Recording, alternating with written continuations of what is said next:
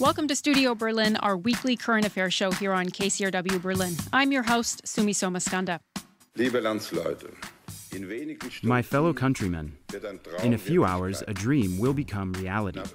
After more than 40 years of bitter division, Germany, our fatherland, will be united again.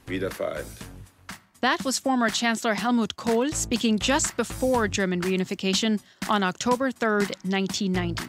East and West Germany became one. There were wild celebrations and jubilation among East and West Germans. It was an historic moment, less than a year after the Berlin Wall had fallen. For East Germans in particular, reunification meant access to new opportunity and freedoms, but many of them faced a very different reality.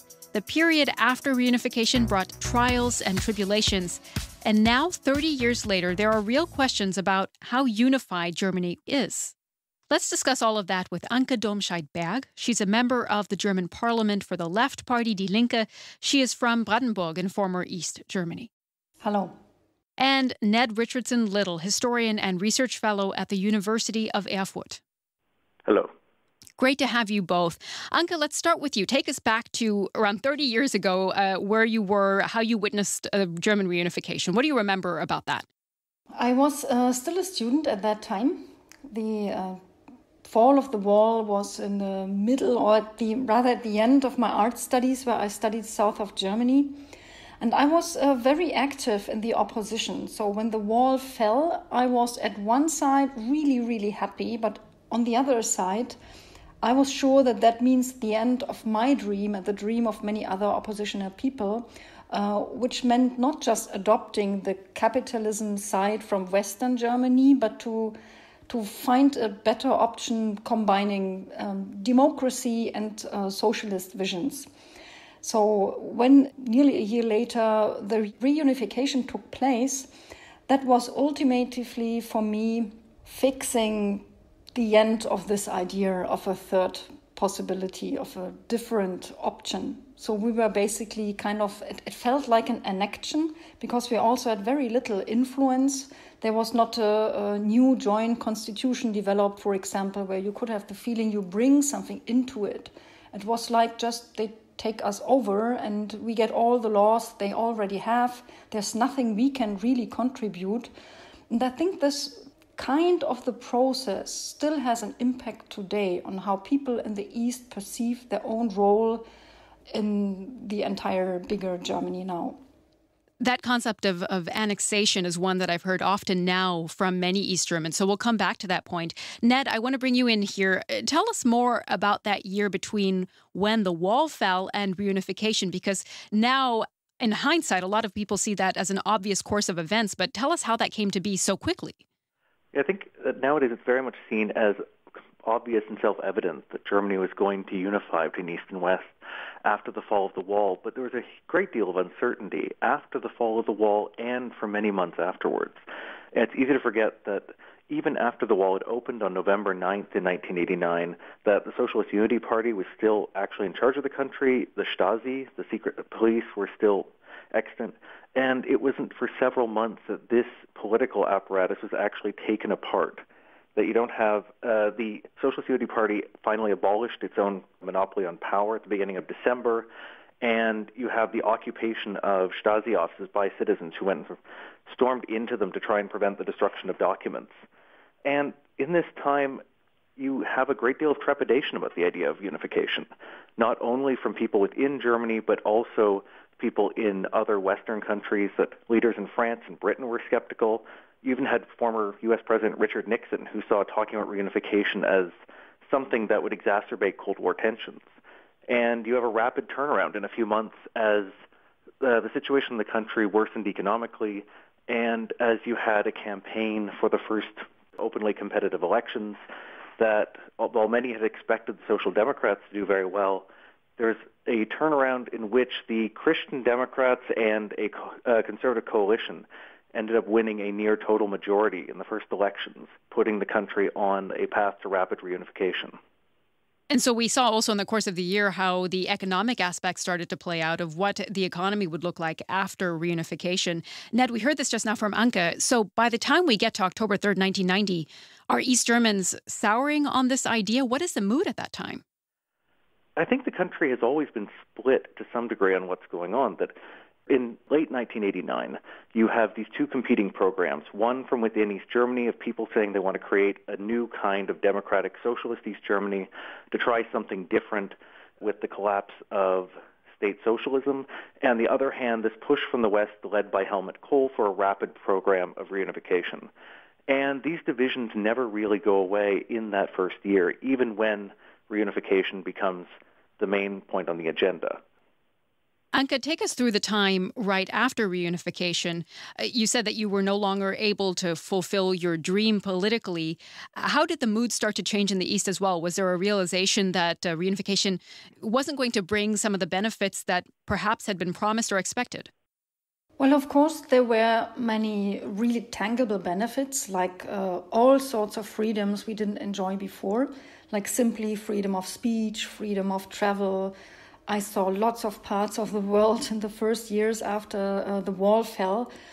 Also, freedom of education for some, because we had a very great education, but it was, in some regards, it was limited. For example, I wanted to study Spanish language and French language at university, but because I had an uncle in Western Germany, the brother of my mother, I was not allowed to study a capitalist language, because maybe I get contacts to people from Western European countries, and then I have this uncle and I could just flee. So now I could study Spanish, and I did, together with international economics. But also there were lots of real problems nobody anticipated so much before. For example, I studied applied textile art. I finished in 91, so a few months after the reunification, and I already had a contract for my first job. But 3 weeks later, that company didn't exist anymore, and nobody even told me. And that happened all the time, that people were losing their jobs in the millions, that companies just ceased to exist from one day to another, and you didn't even know how to deal with it, because the concept of unemployment was unknown to East Germany. So it's really, really typical biography for East Germans after the wall fell was several zigzags. They did really completely different professions, just like me moving from textile art. Then I worked several years in West Germany. What many, many young people did, they just went away from East Germany, and most of them, or the biggest demographic group of those moving away, were young females from East Germany with high levels of education. So I was exactly one of this group. And this is an experience many, many East Germans share. And I think it's also something we can benefit from it, because I am a politician with main focus on digitalization. So what we now face as a globe in all countries, not just in Germany, is an industrial revolution changing everything. And that is exactly the situation we had after reunification and after the wall fell. Everything changed in society. Jobs changed. Professional qualifications changed overnight. Nobody needed Russian teachers anymore, for example. Yeah, so lots of things changed, and from that change experience, nearly all East Germans still have. We can learn a lot. Ned, I want to bring you in here with one more question to that period. And from your perspective as a historian, what you just heard from Anke, how representative was that experience? And what were those challenges? Why weren't they addressed perhaps more adequately by the new reunified government? On the one hand, I think East Germany was hit by the same processes of deindustrialization that West Germany had already gone through in the 1970s and 1980s. So there's a larger problem that East Germany had lost most of the markets for its manufactured goods and for a lot of things like electronics. And so it was going to be a difficult transition. On the other hand, the process of privatization was done in a way that also led to the destruction of a lot of workplaces, jobs, and also to organizations that could have been economically viable if different choices had been made. So, for example, this organization called the Treuhand Commission, which was in charge, was very ideologically committed to privatization at a rapid pace. And in contrast to, say, Czechoslovakia, where a voucher program was used to try and make the state property something that belonged to everyone in some way, in this case, East German companies were sold off at a fire sale. And you had West German companies coming in some cases, and buying companies in order to kill off the competition, or they're simply eliminated by this commission. And in other cases, you had whole segments of the economy that were restructured as quickly as possible on the idea that we needed to have an efficient economic logic. But in the end, this led to a huge deficit for the Treuhand, which had been initially expected to actually produce a profit. And it was in the end left with billions of marks in debt.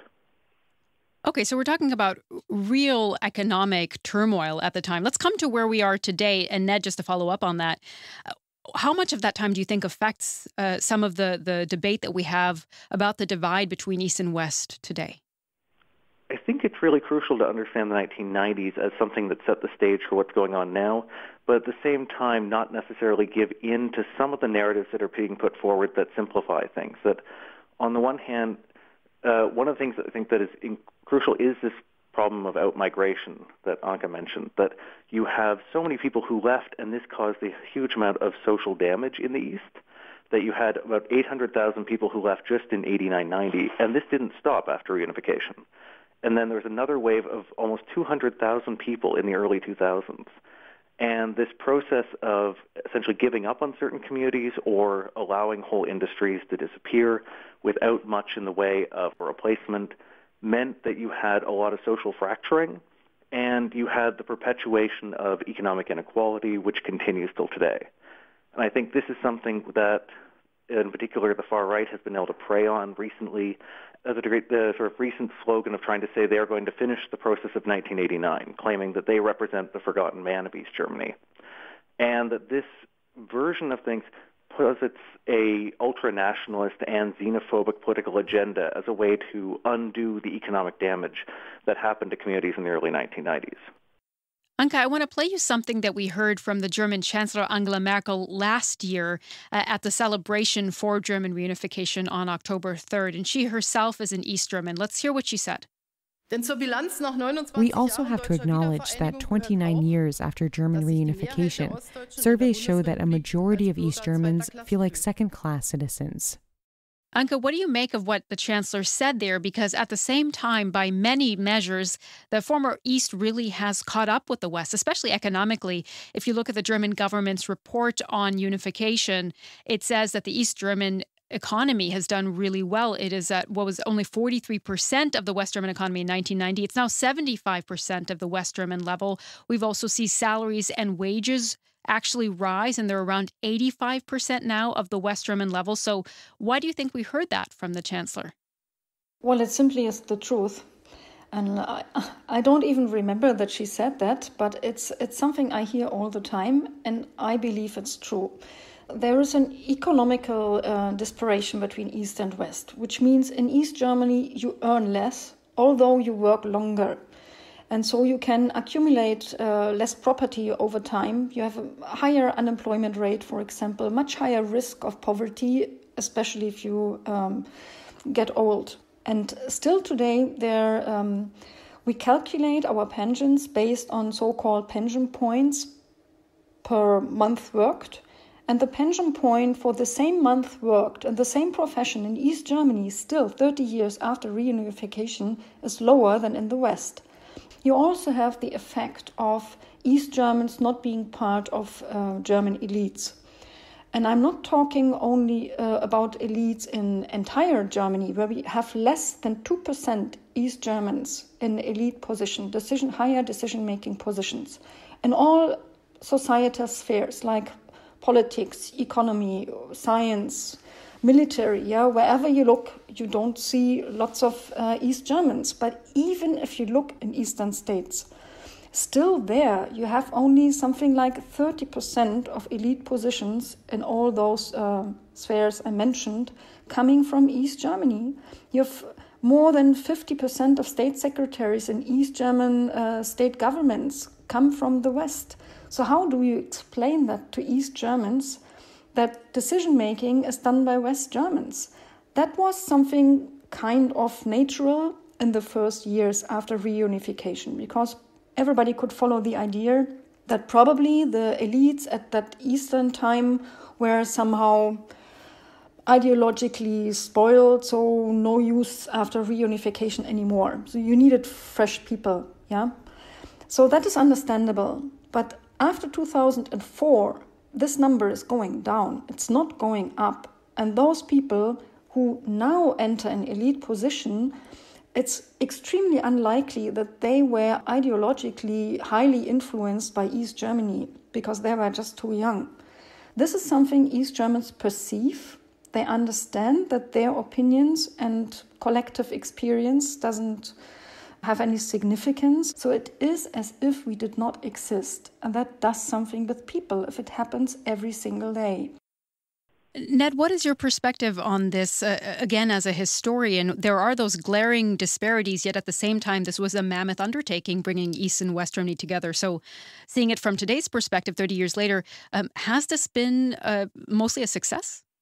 It's important to recognize that there were people who were winners and losers in the process, and at the same time, there are ongoing problems as a result of unification, and that some of them do go back to, as was mentioned, this problem that reunification wasn't an integration of two states that were deemed to be sort of equal partners in the process, but you have the integration of the former East Germany into the Federal Republic.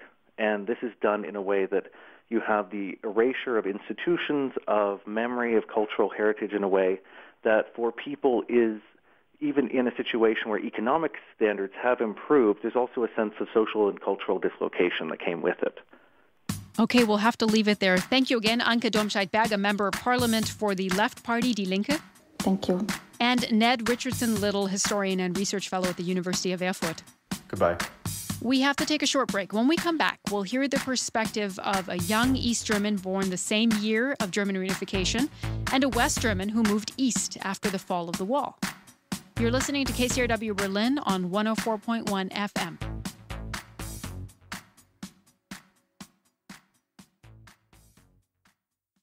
I'm Todd Zwillick. We named 1A after the First Amendment.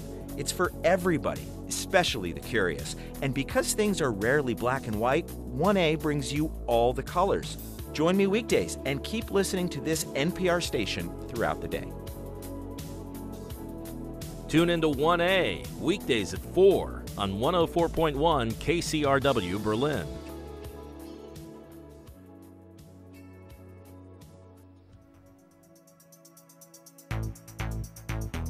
Welcome back to Studio Berlin on 104.1 FM. We are looking at how unified Germany is 30 years after East and West were reunited. Let's get a West German perspective on this now. We're joined by Ekkard Bäuerle. He's a copywriter for print and online. He's originally from West Germany, but moved east to Rostock in the late 90s. Hi, Ekkard. Hi, hello, how are you? Good, thank you. Thanks for joining us. So you moved to Rostock from the West in the 90s. Tell us more about what was behind that. Well, I moved to Rostock in 1999 for professional reasons, you know. I was looking for a job in advertising, and I had to decide whether I would move to Frankfurt or Rostock. And so coming from Bremerhaven at the North Sea, I decided I would prefer a city at the coast. And Rostock is located on the Baltic Sea, and I also like the team of the advertising company in Rostock, who were all like me, young people from all over Germany. So all these conditions got me off to a very good start. So that came at a time where actually there were many, many thousands of people moving from the east to the west. You were going in the opposite direction. I mean, what was that like at the time? Well, it was not a big problem. There were not many animosities or anything. Sometimes when discussions got heated, you know, or especially when people had some drinks or so, they tended to talk to me more openly. And I usually was the only Westerner around, you know, and so I had to answer to all kinds of questions, like to NATO activities or even American foreign policies. To many people, I was the only West German they knew, and so some even told me they liked it pretty much living in the GDR. So, but I wouldn't call this big problems, you know. The good thing was most people only found out about me being from West Germany after they met me and talked to me, and that made it much easier for me. If we look at the situation today, 30 years later, we keep talking about the differences between East and West now. Do you still see differences there? Well, there are some differences, especially in my generation. You know, I'm turning 51 this week, and in my generation, everybody has genuine East German perspective on things, while the younger generation, it's much different. And well, in some moments, for example, when I'm watching the news here at home with my wife, I still tend to take a genuinely Western perspective, meaning I look at the economical problems with maybe less empathy, because the sheer numbers of investment in the East that were mainly paid for by the wealth of the economical power of the Western federal states. I mean, it's just gigantic. But on the other hand, the East Germans, they had to go through immense changes in their lives, and many seem to be still traumatized by these changes. And then I listen to my wife. My wife sets things straight for me in these moments. She's from East Germany, and so these are topics that we discuss once in a while. Yes, we do. How heated do those discussions actually get? Well, we are married, and we have a 14-year-old daughter, so we are doing fine. You know, we discuss these things, and well, most of the time I tend to take an East German perspective. You know, I've been here for so long. I think I probably even forgot what people in the West might think about these things. Is it important to you to celebrate 30 years of German reunification, this big anniversary that's coming up on October 3rd? Okay. Well, without the fall of the wall and reunification, I would never have thought about moving to the East, you know. I never even went to the East in earlier years, you know. I spent a lot of time in the U.S., I visited the East Coast, West Coast, everything, and but I never thought about going to East Germany. It was very far away for us, and so that tells you a lot about the mindset of young people in the 1980s. Was very different, and I never would have had a chance to meet my wife if the wall wouldn't have fallen, and we wouldn't be a family today. So I love my wife, I love my daughter, so that's a good reason to have a party, I guess. So let's party 30 years of Germany. It's pretty much okay for me. Thank you, Ekkard Bäuerle, copywriter for print and online, joining us from Rostock. Thank you very much. Let's get the perspective now from someone who was born just as reunification was happening 30 years ago. We have now with us Valerie Schönian. She's a journalist for Die Zeit in Leipzig, and she's an author as well from East Germany. She wrote a book we'll be talking about called Ostbewusstsein, which essentially means East German sensibility or identity. Hi, Valerie. Hello. You were born after the fall of the wall in the year 1990 in the state of Saxony-Anhalt. What did reunification mean for your family at the time? Actually, a long time I had no idea what it meant because we never talked about that, actually. And I started to ask them a few years ago, and then I recognized, okay, of course, everything changed, yeah? For example, my grandmother, she lost her job after the fall of the wall, and my parents, they kept their job, but of course, all the circumstances they lived in before changed, like the supermarkets, like the school system, like everything, you know? And when you experience that the whole system changed, of course, that also influences how you raise your kids and everything. So, yeah, it meant a lot, but I didn't know that for a long time. This was part of the research for your book. I mean, what struck you most about those conversations with your family, with your grandparents and also with your parents? I was surprised, like, how today, how you look on this world and the system and on the politics, how it is influenced by the things that happened 30 years ago. Because I went to my family to talk with them because I wanted to understand what is going on in East Germany and why there's this somehow different, like in the thinking and in their perspective. And then I recognized, okay, it's of course because of the history, you know, and when you think about it for a second, it makes completely sense because it's only like 30 years ago. But when you are 30 years old and you never thought about it before, then it surprises you, if that makes sense. And it's really interesting, as we said, you've written this book about it, and you said that the narrative surrounding East Germans and East Germany as a region has to be expanded. What do you mean by that? I mean, what should the narrative be? I may have to say what the narrative is right now. The narrative is that the East German people don't really get the democracy, don't know how it works, are a little bit like stupid, that's the cliche, and have a strange dialect, and everything is empty. I don't know, the food is disgusting, and a lot of bad cliches. And my narrative about East Germany is completely different, because for me, East Germany is about all the space that is still there, and spaces always goes ahead with freedom, freedom in thinking, freedom in how you can work, how you can build a creative world somehow.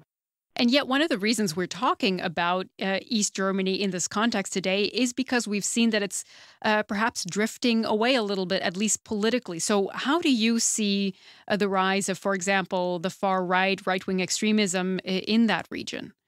For that, I have to say it's a problem like everywhere, yeah. That's because the thing in Germany is that the people like to put that problem on East Germany. And it's not only an East German problem.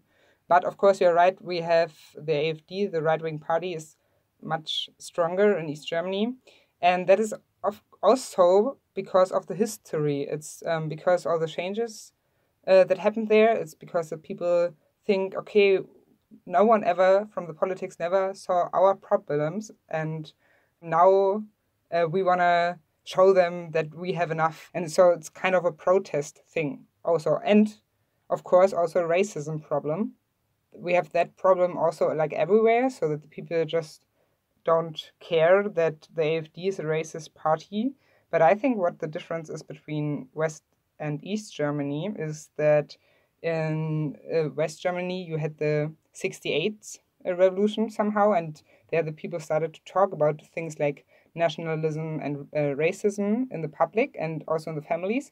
And in the GDR you never had this this big discussion until this year about racism and everything, because the SED said, okay, we are an anti-fascist state, so the fascists are like in the West, so we don't have to talk about it. And of course, there were racists and Nazis and everything in the GDR, but there was no public discussion about it.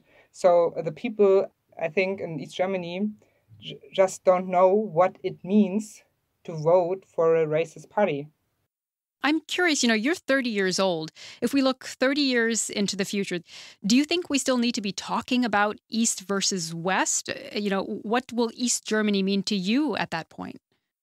I think we will still talk about it, but I think that's completely fine. Because, of course, we are different somehow. We have a different history that will influence us also still in 30 years, but that's not a problem. That doesn't mean that the reunification didn't work or anything, because, we have also Bavaria, we have Hamburg and everything, and they all talk about their identity, and nevertheless, they are part of Germany, and I think we will talk about Eastern Germany, about our different cultures and our different perspectives, but that's not a problem. I can be an Aussie in Germany, in a reunified Germany. We'll leave it there. Valerie Schönian, a journalist for Die Zeit in Leipzig and an author as well. Thank you for joining us. Thank you for inviting me. That's it for this week's show. Thank you to all of our guests for joining us. Just a reminder that we are a podcast, and you can find us on all of your usual podcast platforms. You can also follow us on Facebook, Instagram, and Twitter. I'm your host, Sumi Somaskanda. We'll see you next week.